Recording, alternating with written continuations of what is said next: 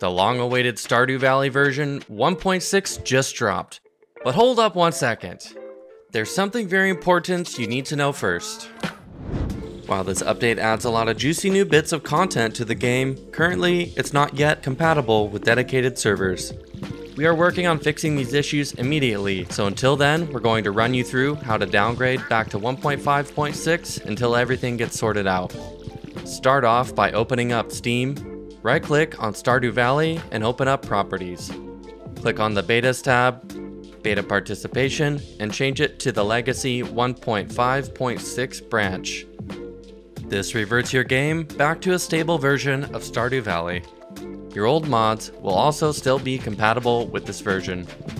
We recommend you do this as it may take some time for the mod devs to update most of the popular mods, as well as for us to make the dedicated servers compatible with the update. If you have any specific questions, our support department is available to help 24/7.